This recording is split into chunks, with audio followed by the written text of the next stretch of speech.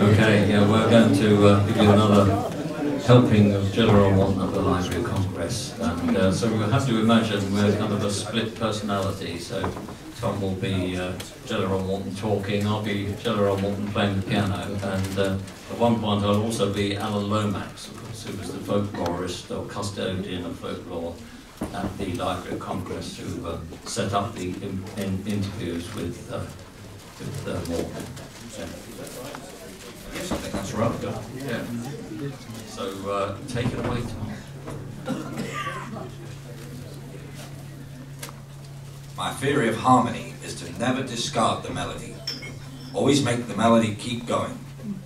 Some kind of way, and of course your background would always be with plenty harmony, with what is known today as riffs, meaning figures, musically speaking, as figures. I'll show you a riff.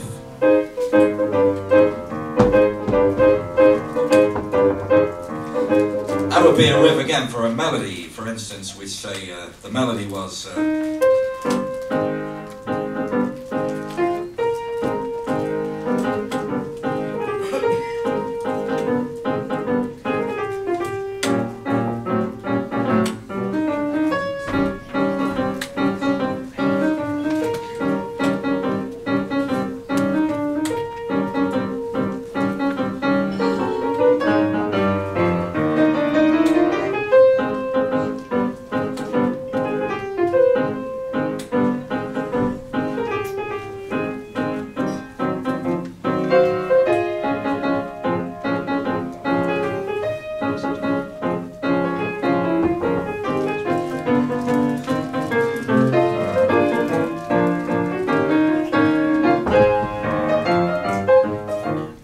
that's what we call a riff. Of course, a riff is something that gives an orchestra a great background.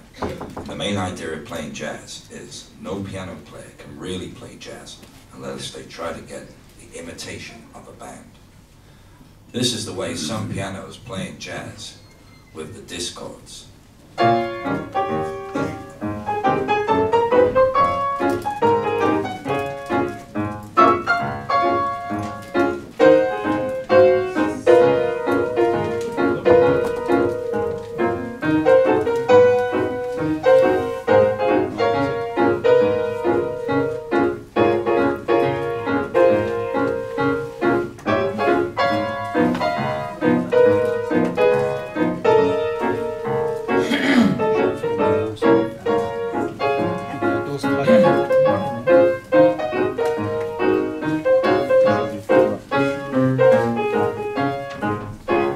That's the way some of them play with those discords. They don't regard the harmony or the rules or the system of music at all. They just play anything. The main idea is to keep the bass going. That is, they thought by keeping the bass going, it gives them a sort of a set rhythm. By giving them a sort of set rhythm, they imagine they're doing the right thing, which is wrong. There's only a very few jazz pianists, if there's any, as I state today. So far as the present time, musicians as pianists, I don't know of but only one that has the tendency to be on the right track, and that is Bob Zerke of the Bob Crosby Band. As far as the rest of them, well, all of them I can see, it's ragtime pianists in a very fine form. You may notice that the breaks are the most essential things that you can ever do in playing jazz. Without breaks, and without clean breaks, and without beautiful ideas in breaks, you don't need them. You don't think about doing anything else. If you can't have a decent break, you haven't got a jazz band, but you can't even play jazz. I'll show you a good break.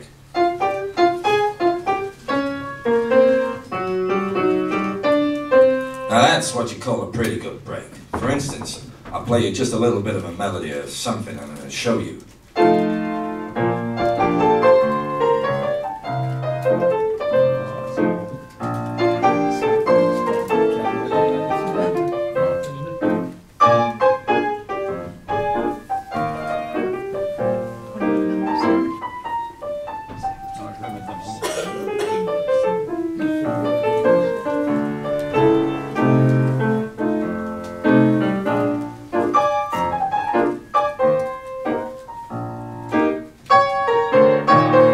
Maybe I'd better play you something you can understand. For instance, the Strutter's Ball.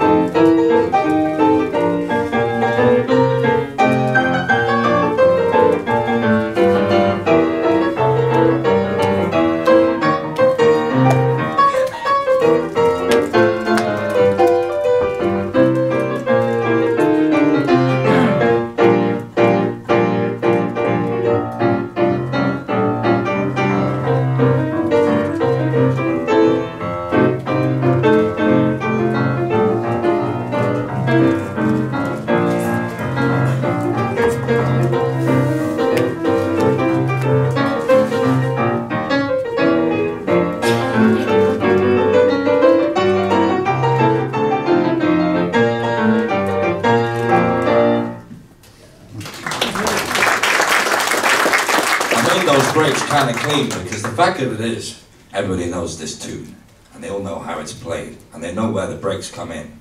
Without a break, you have nothing. Even if the tune having a break in it, it's always necessary to arrange some kind of a spot to make a break, because without any break, as I have said before, you haven't got jazz. And your accurate tempos with your backgrounds and your figures, which is called riffs today. Of course, that happens to be a musical term, riffs. A riff is a background, what you would call a foundation. All the band break with maybe 1 or 2 or 3 instruments. Depends upon how the combination is arranged. And as the band breaks, if you have a set, given time, possibly 2 bars, that's what they call a riff. The fact of it is, every musician in America had the wrong understanding about jazz today. Somehow or another it got into the dictionary that jazz was considered a lot of blatant noise and discordant tones. That is, something that would be even harmful to the ears. I know many times that I'd be playing against different orchestras and I would notice some of the patrons as they would be dancing around. They'd get near to the orchestra and, of course, I wouldn't permit mine. I'd be a little more careful than that. They'd get near to an orchestra and they'd hold their ears. I heard a very funny fellow say it once in a colored dance. If that fellow blows any louder, he'll knock my eardrums down. Of course, you gotta be careful of that. Even Germany don't want it, but she don't know why she don't want it. Because it's a noise, that's why. Italy don't want it, because it's a noise. Jazz music is based on strictly music. You have the finest ideas from the greatest operas, symphonies, and overtures in jazz music. There's nothing finer than the jazz music because it comes from everything of the finest class music. Jazz music is to be played sweet, soft, plenty rhythm. When you have your plenty rhythm, with your plenty swing, it becomes beautiful. To start with, you can't make a crescendo or diminuendo when one is playing triple forte.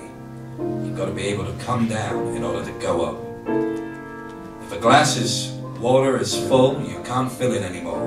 But if you have half a glass, you have an opportunity to put more water in it. Jazz music is based on the same principles. I'll play a little number now of the slower type, give you an idea of the slower type of jazz music. Apply it to any type of tune that depends upon your ability for transformation.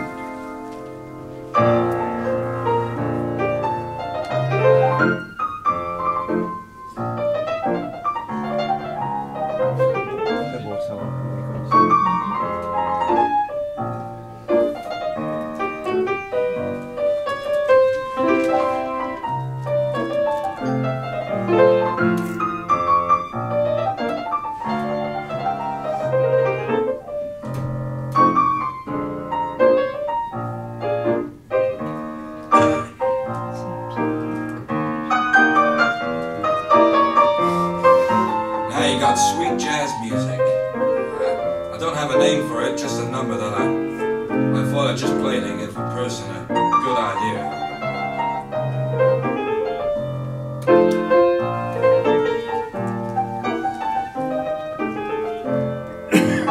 That's also one of my riffs, what you call riffs in jazz, you know. I've seen them wound it up so many times it gave me heart failure.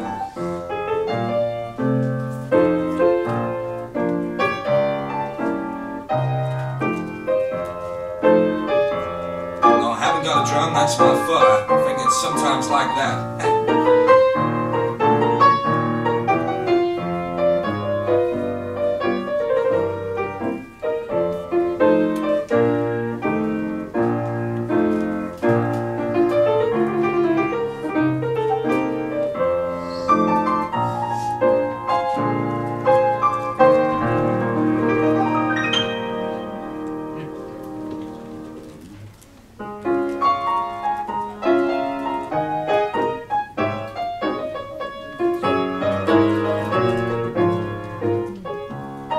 Tony Jackson enjoyed wearing the title of the world's greatest single-handed entertainer.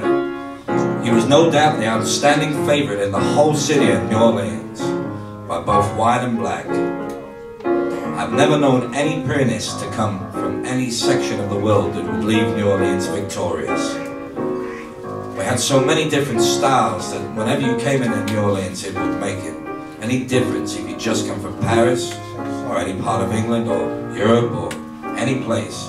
Whatever your tunes were over there, they were the same tunes in New Orleans. Because the boys played every type of tune, and especially Tony. He played all the high-class numbers, same as low. He wasn't a bit good-looking, but he had a beautiful disposition. He had such a beautiful voice and such a marvelous range. His range on a blues tune would be just exactly like a blues singer. On an opera tune, it'd be just exactly as an opera singer. And he always wanted the first with the latest tunes. He sang a blues that he wrote himself called Michigan Water.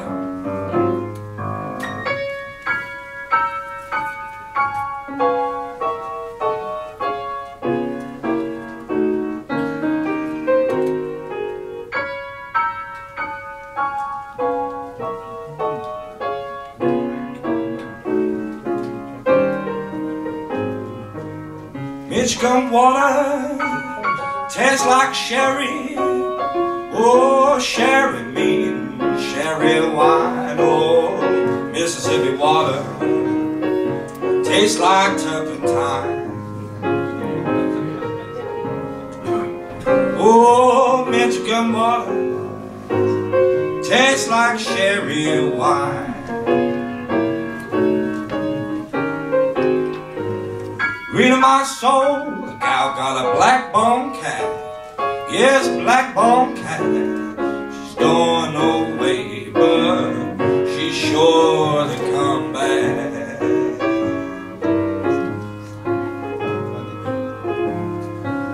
Oh, Michigan water tastes like sherry wine.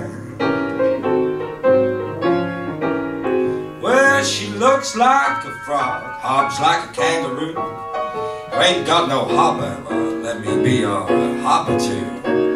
Oh, Michigan water tastes like sherry wine. Oh, Michigan water tastes like sherry wine. Girl in Alabama, one in Spain, got a number in Mississippi, I'm scared to call her name. Well, Michigan water tastes like cherry wine. Michigan water tastes like sherry wine. Then he do the single running bass.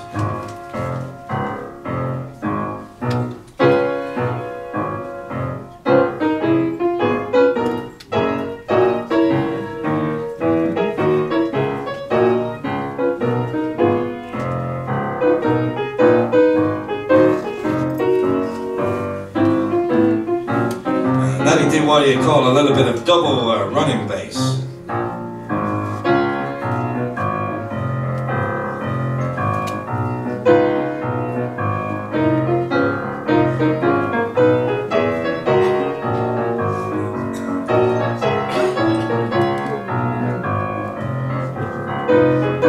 If you boy, you can cut out that picture show right hand. Just cards, boy, just cards.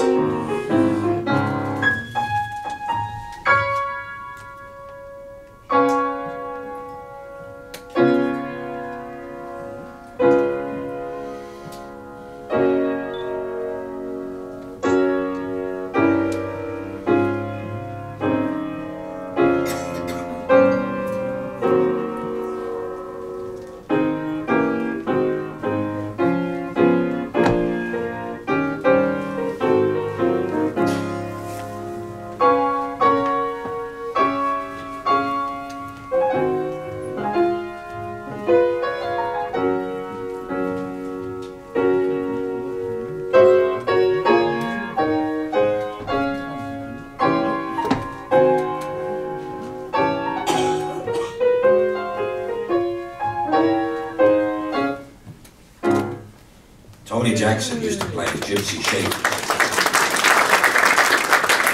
One of the most notoriety women I've ever seen in a high-class way. She was the notoriety kind that everybody liked. She spent her money and didn't hesitate about spending it. And her main drink was champagne. And you couldn't buy it, she'd buy it in abundance.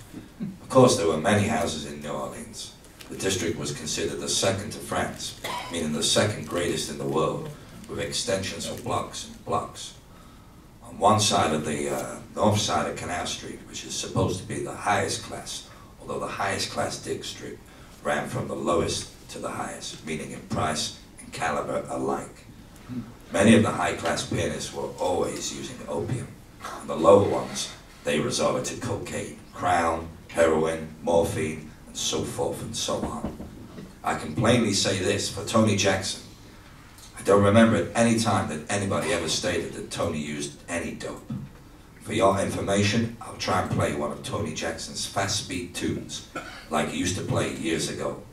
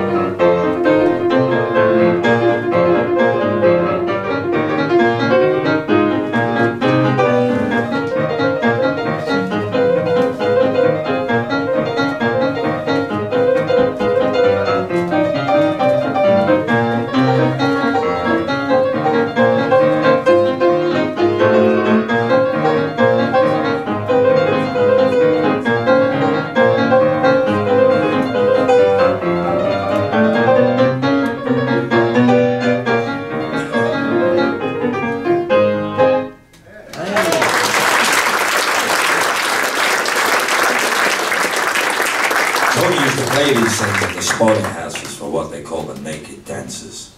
Of course, they were naked dancers, all right, because there absolutely was stripped. Of course, a naked dance was something that was supposed to be real art in New Orleans, and well, this was one of the tunes I guess we all played. We credited it to Tony Jackson to be the best player of this type of tune.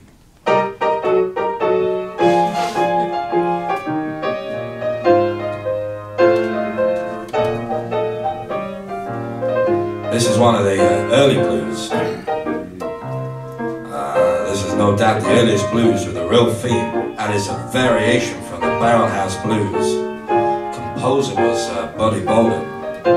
Most powerful trumpet player I ever heard or was ever known. The name of this tune is some old honky-tonk people played. We all played it and sang the title and the theme to it.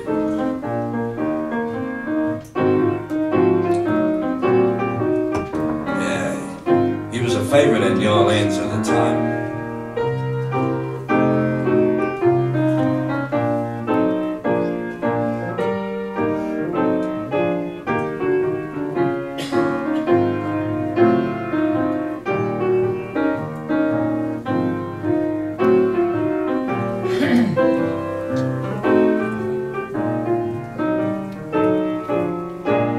I thought I heard Buddy Bolden say, dirty, nasty, stinking bud, take it away. Dirty, nasty, stinking bud, take it away. Oh, Mr. Bolden play. I thought I heard Buddy Bolden say, dirty, nasty, stinking bud, take it away. Funky bud, stinky bud, take it away and let Mr. Bolden play.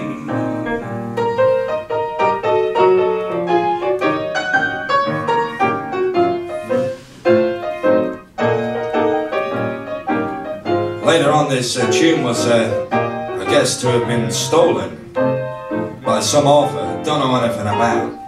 I don't remember his name, but it was published under the title of St. Louis Tickle. But with all the proof the world was to know, it was wrote by Buddy Bolden. Plenty of old musicians know that.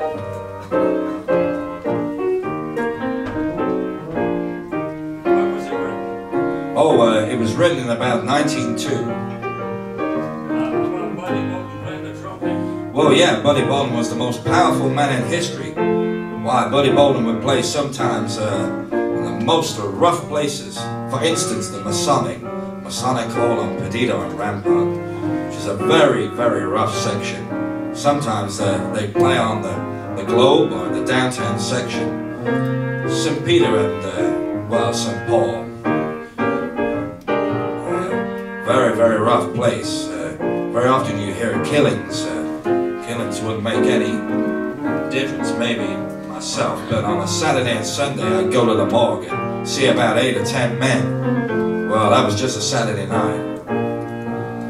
It was nothing to see killings on a Saturday night. Occasionally Buddy Bolden used to play at the Jackson Hall, which was a small hall on the corner of Jackson Avenue in Franklin in the Garden District. Yeah.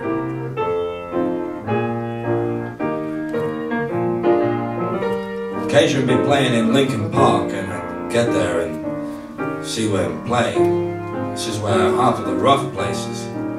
I used to go to Lincoln Park, myself when Buddy Bolden was out there, because I used to like to hear him play and blow.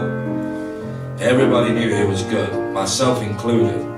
Anytime there was a quiet night in Lincoln Park, why, a little place that I used to hang out on the corner, the boys used to call it Hangout Corner, on Jackson and South Robson. It was about 10 or 12 miles from Lincoln Park. Anyway, we were hanging out there. Maybe, I don't know, there was some form of affair. So in order to get a publicity for a few sounds, old Buddy would take his big trumpet and turn it around and towards the city and blow this very, very tune that I'm talking about. In other words, the tune is, I thought I heard Buddy Bolden say, and the whole town would know that. Buddy was there, and after a few seconds, why, the parks would start getting filled. There was nothing for any place that Buddy played at to get it to be filled. Did you hear him play?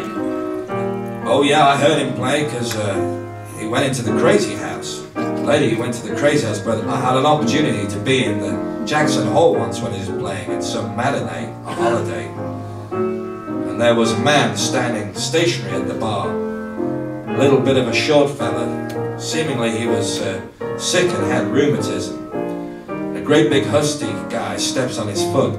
was just between them, and boy, an argument got going. And well, a little bit of a guy didn't want to stand for it, so he just pulled out a great big gun, and almost as long as he was old, and shot. And if I hadn't pulled my stomach back, well, he'd have shot me in the stomach. He killed this guy, laying on the floor, and wow, goodness, Buddy Bolden started blazing away. He was starting to play up on the balcony bandstand, and he started to blaze away as hard as he was. Well, I realized it was killing Ada many times. Did too, and we'd start breaking out all the windows, just going through the doors. They'd always have policemen. One policeman at a dance hall too sometimes. Right over the policemen and everything. After I got outside, I thought I was safe, so I decided that I would look and see what had happened. After a while, the patrol pulled up, and looked, the dead man, and then they laid him in the bottom of the patrol wagon, and here comes the little man and the short crippled man with rheumatism. And later they took Buddy Bolden in the patrol, and I often wondered why they put Mr. Bolden in that patrol. And he was there, just trying to blow notes to keep everything quiet, and I was there right there, seeing that man get killed. Why did Buddy Bolden go crazy? Well, I'll tell you, it was claimed that Buddy Bolden went crazy because he really blew his brains through the trumpet. He was the blowingest man that ever lived since Gabriel. He was really great, but as he didn't play jazz, however, he was a ragtime piano player. Where did he come from? Buddy was a New Orleans boy, as was I. A Negro? He was a Negro, yes. Right in New Orleans. A dark or? Oh, no, he was a light complexion. What you call a light brown skin boy.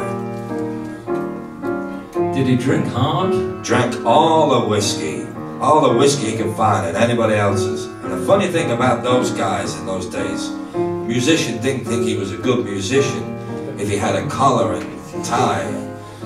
Collar and tie, he'd have his shirt busted wide open, every button open, and have a red flannel undershirt so the girls could see it, and it was a great fad.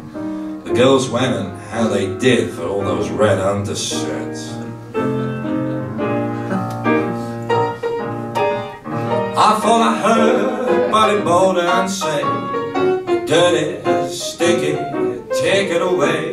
Oh, dirty, stinky, take it away." I thought I heard him say, I thought I heard Buddy Bolden shout, "Funky bud, stinky bud, take it out.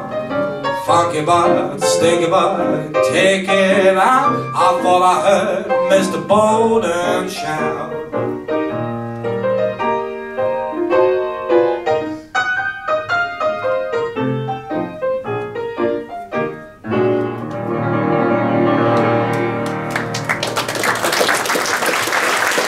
Ladies and gentlemen, Mr. Martin Litton.